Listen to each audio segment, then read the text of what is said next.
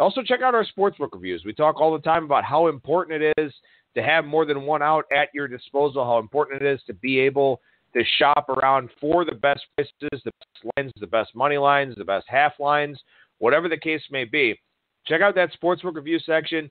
See what works for you. If you can't find anything, well, then you're not looking hard enough. But we always recommend DSI Sportsbook, where our Bang the Book radio listeners can use the promo code BTB, the number 25, a $25 free bet just for signing up, a 100% deposit match bonus for the sportsbook, and a 100% deposit match bonus for the live casino as well if you decide to add funds over there. So it's a great offer from our friends at DSI Sportsbook.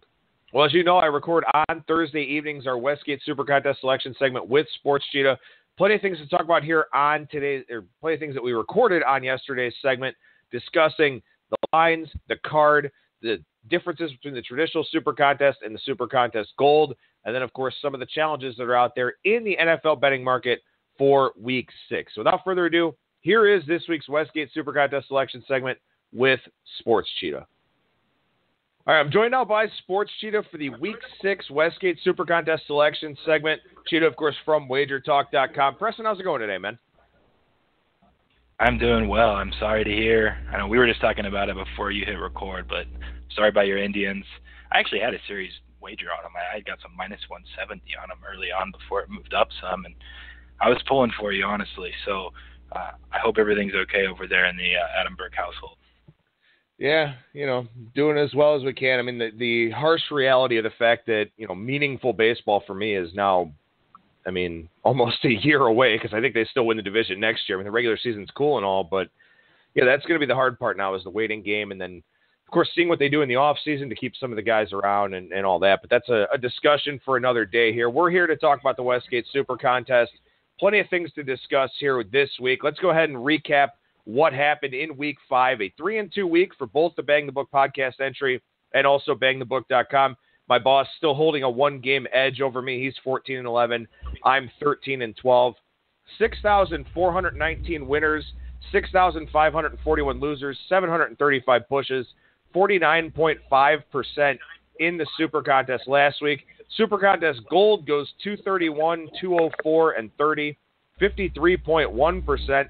On the season now, the Gold 51.93%, the traditional 48.85%. So, Cheetah, here we are, another week with the Gold, still 3.1% of the traditional Super Contest. Yeah, we've kind of predicted that, I guess, as the weeks have gone along. That's probably going to be the case going forward. I know our entry in the Gold, we went 1-4, so we were actually one of the bad entries that brought that percentage down. It was our first bad week. So looking to bounce back this week overall. We're still around, still in it. Nothing too severe, but it's always disappointing when you have a week like that after such a good start. Yeah, it really is. And when you look back at last week here, the consensus 6-6-1 in the traditional Super Contest. The Patriots and the Buccaneers with the exact same number of picks, so that will throw off the consensus count by one here, at least until we get another one of those games. Top 5 consensus, just 1-4 last week, now 10-15 on the season. The Gold consensus, 6-7-1, 42-33-2 compared to 36-38-2, for the traditional. So, it's kind of interesting when you look at how this thing is breaking down here so far. We're well ahead of last year's percentage in terms of success rate in the Super Contest. Does that surprise you with more entries? Yeah, that's a good point, actually, because I think it was week 1 we were even just talking about how with all the new entries and just such volume this year, and even though last year had a ton, we kind of thought maybe we'd see a reverse where the overall percentage would be a little bit worse, whether it's more just public square, whatever money you want to call it, or just, average Joe audience trying to get in the contest.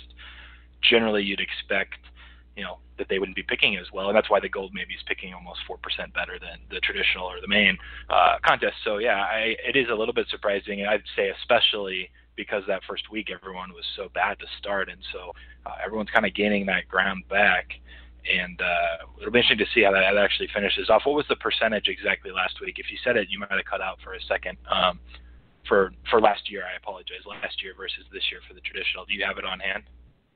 Yeah, let me go ahead and pull that up here as we're talking. And, last year, through 5 weeks, The field was at 46.63%. So this year, 48.85%. So a couple percentage points better, and we'll have to see if that is a theme that does hold true here throughout the season. All right, then also one of the things that we've been tracking here throughout the Super Contest is the consensus difference of opinion between the gold and the traditional through 5 weeks, in the Super Contest. 18-12 on the gold side. So the gold consensus, when it's different from the traditional consensus, the gold side is 18-12 here. Just 1-2 last week. Browns and Cardinals losers. The Seahawks, a little bit of a wrong side winner there in that one for the gold consensus. So, I mean, that is something that we touched on, I think, 3 weeks ago. I came up with the initial count, and since then it has kind of regressed to the mean a little bit. You figure that's probably going to be the case going forward? Yeah, I'm trying to remember off the top of my head. Last time you did a number check, it was like something like 14-6, and now it's kind of come back up, right? Yeah, I think it was about there, something like that. Yeah. Okay. Yeah, I mean, there might be some. I still think there's going to be something to it overall because just seeing that they're picking 4% better than the traditional, they're coming from somewhere, and it seems like a lot of the times when, especially like that week one, when everyone was struggling and the consensus picks were losing, there's usually, the gold ones aren't doing as bad, and primarily because they're probably picking either against the consensus or using other picks that are, just completely different to begin with. So I think there is something there to it. It's probably like before it was hitting 70%. That's not going to be the case, but I think it could definitely be, something that has a long-term, slight edge in the 55% range. All right, so Cheetah, let's take an overall look here at this Week 6 card before we go into some of the games that I like. And of course, the biggest thing that stands out here about this week is that we've got several games that are three games that are double-digit favorites, one game that's close with the Browns and Texans, another one that's close with the Jets and Patriots. This is going to be a really interesting week to see, what the consensus looks like, see if we're laying the big numbers, see if we're taking the big numbers. How do you think all this plays out? Yeah, it's the first week. I mean, like last week, I know I wasn't on, and Colin came on for me. And from what I heard, by the way, he did a great job. So I appreciate that. In that week, I mean, you guys had, it was, I think, 2 games that were kind of big favorites. It was the Eagles and Steelers. Then after that, every other game, the spread was 3 or less, which is just incredible. And now, like you mentioned, this week you have, 10-point, 9-point, 13-point, 10-point favorites. And so 11 points, I should say, now with Washington. And Denver, too, 11.5 with all the injuries from the Giants. I mean, you have all these games, like the complete opposite situation as we were in last week. And I'll be completely honest, I'm a little bit – I find myself in a little conundrum here this week because usually I love backing some of these ugly double-digit dogs, and, the numbers don't really suggest to. And the Giants are so depleted and so down, it's hard to back them because you just don't even know who's going to be playing. So you have to kind of throw that one out. And then my numbers actually have the Redskins higher than the 10.5, 11, which is out there. And so I can't use the Niners, even though I feel like you're supposed to or something. Miami is just a complete mess. But it's a really tough spot for me, and there's so many of these games now to choose from. I have to do a lot of digging, towards the end of this weekend. Probably just wait for some news on some injury reports. And there's a lot of guys that are questionable for Miami and for the Giants, and so it'll be one of those where I'm waiting till the last second. I have till Saturday morning to submit my picks, and I'll probably, utilize as much time as I can to my advantage. Yeah, I think what's really hard about it is that the Falcons, the Redskins, the Broncos, double-digit favorites coming off of a bye. And we've seen the teams that are coming off of a bye all get steamed here this week, and I'm going to have 2 of them that I mentioned on today's show. And that's what's so challenging is that, not only are they double-digit favorites, and you really don't want to get into a habit of laying numbers like that, but they're really attractive double-digit favorites, as you were just talking about. They're coming off byes. They're playing teams that are either ravaged by injuries or in bad situational spots. It makes for a really tough week in the Super Contest because it goes against a lot of the conventional wisdom that we've got about betting the NFL. Yeah, exactly. It's totally true. And, you might end up seeing a lot of these guys that lay it that are, you'd say were quote-unquote square, having 4-1 or 5-0 weeks, betting a ton of these favorites. Like the Pats, they've struggled. They're laying 9, or I'm not sure exactly what the contest number is on the Patriots. I'll pull that sheet up as we're talking. It is 9 in the contest, too. it's a lot of people are going to probably lay it against the Jets and probably cover. The Jets should have lost to the Browns last week. They lucked into similar to that Rams-Seahawks game. The Browns turned it over 5 times, 3 times inside the red zone, and got 0 points out of it. And I feel like that's going to be a popular one that covers. Like it's some of these I actually do like the favorite. And I don't know, ultimately I might end up just trying to stay away from all these double-digit games and see if I can, somehow find and finagle five picks out of the rest of the card. See, and I think that's an interesting point of view here to talk about for a second, because we've talked a lot about game theory here and how it pertains to this contest, and that's what's hard for me to figure out, is that I don't know where the field is going to go this week. I mean, if you can find an edge on Buccaneers-Cardinals, I think you're going to be on a side that's not very popular here this week. If you can find an edge on Raiders-Chargers, I think you're going to find a side that people aren't real comfortable with taking. So, maybe taking some of those smaller numbers here to be away from what could be the popular teams may be the way to go. Yeah, and honestly, on top of that, just the fact that some of these other double-digit spread games are going to be pretty high variance with, I think, what we're going to get with so many question marks and stuff. I mean, even like Houston-Cleveland's another one, 10, 9.5 out there. And I mean, the Browns, Hogan, I think, is officially the starter, so it's not going to be Kaiser now. Hogan now with a week to prep with his first team reps. That's probably, I was just looking at this whole list of dogs. That's probably my favorite one. The Browns defense is okay. I know there was a quote where their head coach just recently, it was either Monday or Tuesday, said, well, our defense is the 5th best in the NFL. And that was wrong. I think it was based on like points per game or yards per game, just like a very generic stat. But their actual yards per play, they're one of the worst in the NFL still. So I'm curious to see if Deshaun Watson keeps going off like he has been.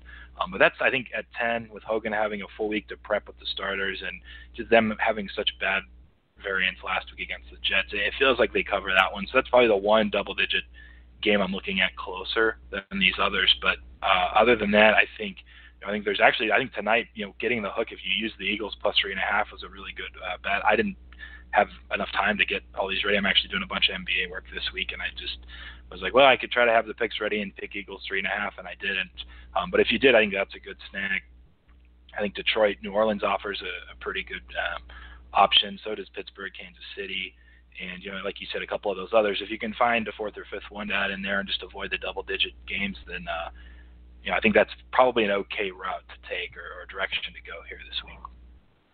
Well, there is one double-digit favorite I do like here this week, as we'll get into my picks and then a couple of leans that I'm looking at here. And this probably will end up being my 5-play card, but, as I always talk about, and I want to throw this out there for listeners, as we get the Friday practice reports and the injury reports, I may back off of some of these games, but I will never play the other side of a game that I talked about here on the show, unless it's a very, very extreme case where you're getting significant line value on the stale number or some kind of thing like that. But the first play I'm looking at here is I'm actually looking to lay it with Atlanta. They're an 11.5-point favorite. They're number 7 on the SuperContest rotation order. Coming off of a bye, like I mentioned, which is something that I do like here. We've seen some bye week steam coming in on the teams that are coming in off of a week off. But the Falcons, 6.2 yards per play. That's with a new offensive coordinator in Steve Sarkisian. They had some extra time over the week off to get a little bit deeper into that playbook, figure some more things out. And this Dolphins offense is just so bad. 3.9 yards per play. They're better than they've played, I think. But I don't know if they can change that here this week. Also, from a scheduling standpoint, they play at the Chargers. They play at the Jets. They play in London. They come home, have their home opener against Tennessee. Got some emotion going in that game. They were a team that covered for me last week. But now they're right back on the road again. And I just think everything about this spot is terrible for Miami. Yeah, and I think that's why you've seen the number. It opened 10. I mean, it's up to 13, more like a 12.5 at Pinnacle and Chris, and that's pretty telling. As far as using it in the contest, you're getting an 11.5, so there's actually some just kind of inherent stale number value there too on top of it. And I know it might be Rob Pizzola that was doing a sheet of like net yards per play, offense versus defense, and more or less what your record should be or what your output should be equating to, and the teams that have been, more or less unlucky or lucky to this point.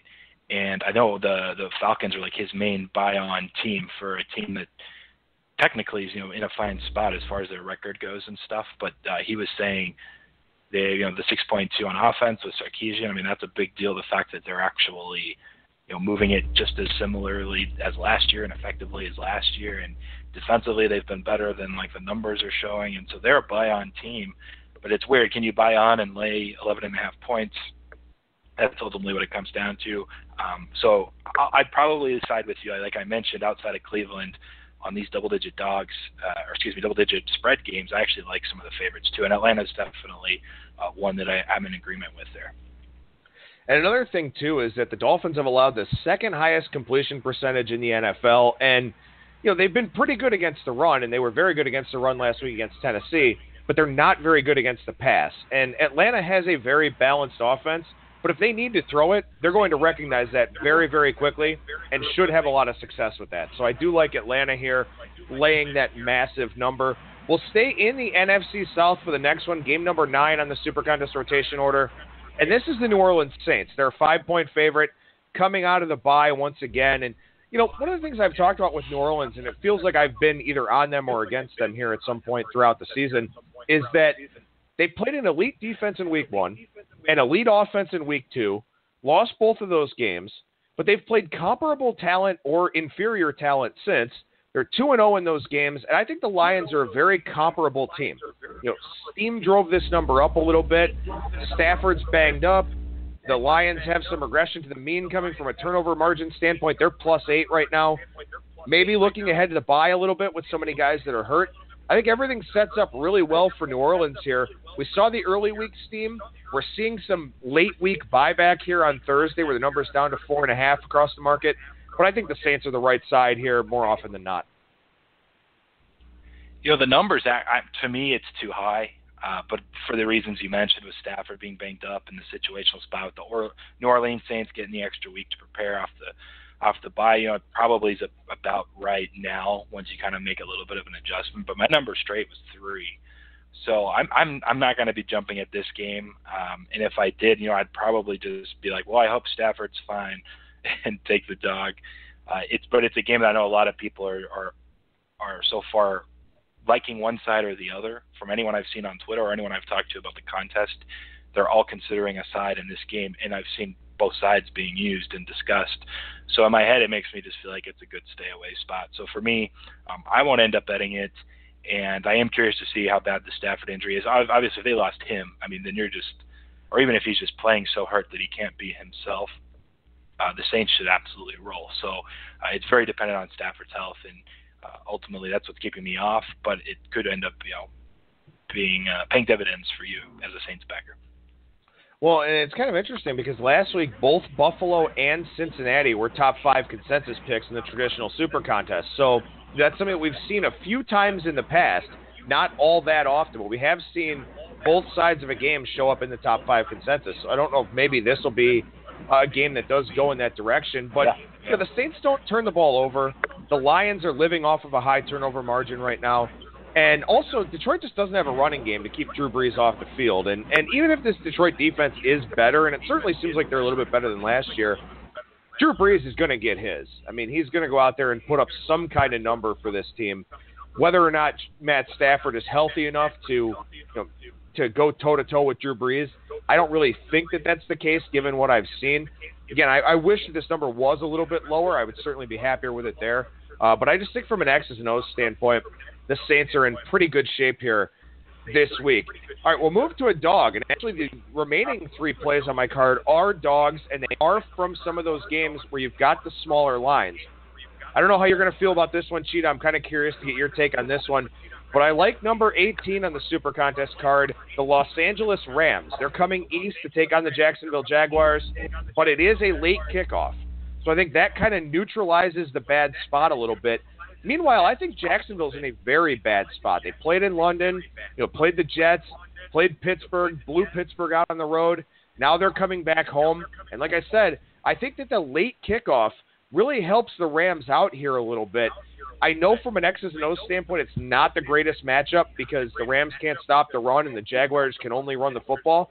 But I trust Wade Phillips here in this Rams staff to have a good game plan this week, make Blake Bortles beat them, and I don't think he can do it. Yeah, there's a lot of kind of extracurricular drama stuff going on. And one to mention real quick before I transition to this game, another factor for your Saints side, Adrian Peterson, not that he was necessarily a cancer, but obviously wasn't fitting in. It was kind of, yelling at his coach every once in a while. It was noticeable on the sideline. He was traded away now, and I feel like that could only help the Saints at this point. They've been preparing now offensively to not have him. They don't feel like they have to give him 6 to 8 carries just to be happy. And he was, it was like 1.5 yards a carry or something. So they were wasted plays. So he's gone now. So I think that benefits the Saints. Now on the flip side here, I kind of think, I don't know if you heard this rumor that the Jags would trade a first-round pick for Eli Manning and get a ready now, win now type quarterback to go along with their great defense. I think they're number 1 against the pass. Now, the problem is the Jacksonville defense is dead last in the NFL against the run, which is why everyone was shocked that Le'Veon Bell and Pittsburgh Steelers didn't just run it all through Jacksonville all game long. It was a really weird, I guess, game plan for them and for Haley. Coming off the Baltimore win, maybe they were just in a flat spot, and they have Kansas City here now. They had on deck who they play this week. So if Gurley and the Rams and McVay are any smart here, they should be running the ball a ton. Goff obviously had a bad game, throwing a bunch of interceptions against Seattle. They were moving the ball fine, though, and so I think 4 of the 5 were in the red zone, or at least inside like the Seattle 30. And so, I mean, they're a team that played. They now played Seattle last week, just didn't get the W. You can argue they're a similarly or comparable team to Jacksonville, who's in a bad spot, and maybe there's this little rumor hanging over Bortles' head now that Eli Manning trade might happen. And I'm never backing Bortles very often. This isn't one, especially. I meant to say as a favorite. I bet against him when the Jets were dogs at home, and it panned out. And now here they are favorites again against a pretty good Rams team. So Rams are definitely one of the ones I've looked at myself. Probably going to bet too, just in real life, I'm just kind of waiting and hoping it gets up to 3. It's trying to push its way there. It's still 2.5 juiced, or plus money on a 3 on the Jags side. So I'm waiting. Hopefully I can get a plus 3 at minus 110 later in the week on the Rams. I feel like this is one of those games where you kind of want to zig if the market's zagging a little bit, because like I talked about, last week's game against Seattle, for people that just look at final scores, they're going to say, okay, well, the Rams had a chance to prove that they were for real, and they failed. They weren't able to do it. They lost that game against the Seattle team that really hasn't looked all that good so far this year. But like I said, the Rams outplayed Seattle in that game. It was the turnover margin that really got to them. And I feel like, with the initial move that we saw here this week, and I get it. I understand Jacksonville's back at home. They could run the ball. The Rams can't really defend the run. I understand that grab early on in the week, but I don't think it's the right side to me. I mean, I just don't think that the market is right here in this instance with grabbing that early week number. And I think the Rams are a team that's for real. I think the Rams are a legit team. And, this is something I mentioned on Thursday's show, and I want to mention it here as well. We talk about moral victories, and we kind of throw some cold water on them. But to me, with a Rams team that's trying to learn how to win games and trying to figure this thing out, yeah, they didn't win last week, but they outplayed a really good division rival. And I think that's confidence that they take with them to Florida this week. Yeah, that's a fair point, too. I think it's interesting. All year they've shown up in every game and played like they thought they could win the game, and then they've won some of them, too. But even, I think their other loss was against the Redskins. It was a 6 or 7 point game. They were in it. It was tied late in the fourth quarter. I mean, they've played like they expect to win every week, and I think that's a sign of good coaching. And, absolutely, it's not like, you can't take confidence from a loss, especially if you have coaches that are able to, to prep and then obviously teach you, from week to week. So I think that's a great point to make here as they go to Jacksonville. And one last point I want to make here, and I want to get your thoughts on this a little bit as well. I kind of feel like, and I don't want to take too much away from Jacksonville for that impressive road win, but I think that game shows me that the problems run deeper with Pittsburgh than we originally thought. And I feel like Jacksonville's maybe getting a little bit overvalued for what happened in that game. Yeah, they certainly could. And, time will tell, I guess, Pittsburgh I think Roethlisberger threw 5 interceptions himself. There were just a couple of these games where turnovers were going crazy. And, maybe Pittsburgh could come back and beat Kansas City now on the road, and then everyone's saying, oh, well, then who knows? But it definitely seems like something's up. But defensively, I think they They gave up 2 touchdowns to the Jags defense just with interceptions. The Jags didn't really move the ball very well against Pittsburgh. It was going to be a really, really low-scoring game. Then on the last play of the game before they kneel, Fournette broke a 90-yard run and scored another touchdown. So that was kind of another fluky play right at the end to make the score look even worse. So I'm not sure. I think you're right. I think there's the perception of the Jags winning by that much. I think is playing a role. I'm not sure it's because Pittsburgh's just really bad. I think it was more just the actual flukiness of the ways the Jacksonville team scored and how they at least got that many points and why the margin of victory was so high. One other question I want to ask you about for this game here is the Rams play in London next week. They take on the Arizona Cardinals. Is that a detriment to them this week? I mean, because they kind of prepared for 2 weeks away from their families, or at least a week and a half until their families join them in London. Is that something that you would hold against them? Does that factor into the handicap at all for you? I haven't necessarily figured out if you're able to quantify the London to and from stuff. I think generally you can kind of get a sense better on the teams going to London based on how they played their last game. Like the Saints-Miami one is a pretty good example. I think everyone knew the Saints were just going to kill them, and then they did. The spot was so bad for Miami. And, in this case, I don't necessarily expect the Rams to be looking ahead to London, especially off of the loss. So maybe had they beat Seattle and, beat them soundly, like say, 3 of the 5 turnovers led to touchdowns instead, and they win the game by 18 or something. And, maybe they are looking a little bit ahead to London. But at this point, I expect McVay and Wade Phillips to have both sides of the ball ready to play Jacksonville. All right, here's a couple of games that I would classify as leans right now. Since there are only 5 plays I'm talking about here on the show, I've got a fairly decent idea that this is my card, but again, things could change a little bit. However, I'm looking at the Minnesota Vikings here this week. They're a 3-point home divisional dog against the Green Bay Packers. And, any chance you get a good divisional dog with a good defense at home, it's something that you do want to look at here in the NFL. But for the Vikings this year, I mean, from a statistical standpoint, they're 0.6 yards per play better than the opposition on the season, and they're only 3-2 so far this year. They've outgained the opposition in 4 of their 5 games this year. Keenum and Bradford, I don't think there's really any kind of difference right now, especially with how we watched Bradford limp around there in that last game. There are some injury problems for the Vikings, namely Bradford and, of course, Dalvin Cook. But the Green Bay team, lots of injuries this year on both the offensive side and the defensive side of the ball. Both offensive tackles have been in and out. Lots of losses in the back 7, some losses on the defensive line. Plus, they're coming off of that late win over Dallas in a game that, probably meant a little bit more to Green Bay. Not than this game does, but just one of those non-conference games or non-division games that sort of means a little bit more to somebody. I know it's a short week for Minnesota coming off Monday Night Football, but again, looking at a home division dog here with a really, really good defense, I think Minnesota's the right side. You've actually touched now on my 3 losses last week. I was on the Browns, who probably should have covered. Outplayed the Jets. I was on the Rams, and then I was actually on the Cowboys. That was basically just a coin flip, kind of whoever had the ball last game. But Green Bay got me, and Rodgers just does things that are incredible. No one can stop the guy, and they've looked so good. I will say this is probably one of my favorite sides, too, and I imagine I'll be using in the contest just because Minnesota – I think it was pretty evident in that Bears game that Sam Bradford, if he's in, he's playing so injured or he's just not good enough anyways at this point, where the drop-off to Keenum is almost, non-existent. And Keenum was actually better in the Bears game. As soon as he came in, the offense was moving the ball much, much more efficiently. So I think you almost want Keenum to play the game. If it's Bradford, at least they'll have a short leash with him again because they pulled him in the second quarter against Chicago on Monday night. So, going home now, by the way, I think this defense is one of the best, period. I mean, even the Bears, they scored on the fake punt, which was really cool. I think they get to 17 points. They scored on the fake punt, so that would have been 10. That was just on the offensive side of the ball. And they actually got a 2-point conversion. That was pretty cool as well against Minnesota. But Minnesota's defense has been just tops in the league for a few weeks in a row. And I don't care that Green Bay and Aaron Rodgers, this and that.